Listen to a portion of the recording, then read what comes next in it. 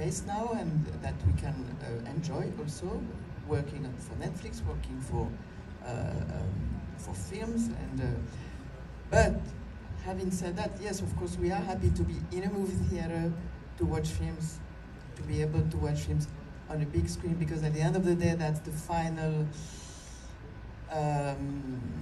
purpose for a film being made, to be watched in this situation, under those conditions. And that's why a festival like this is very, very, very important, of course, to watch films on a big screen with many people around. It is important. You know, I feel like there's a moment where she discovers in that movie, in Mrs. Harris, she discovers that the dress has burned.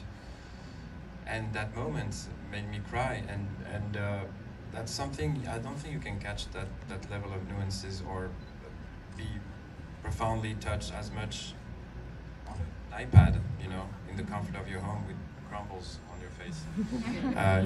I think cinema has something magic, you know, you dress, you buy your ticket, there's an entire ritual until you get there with your popcorn or candy or whatever you like during a movie.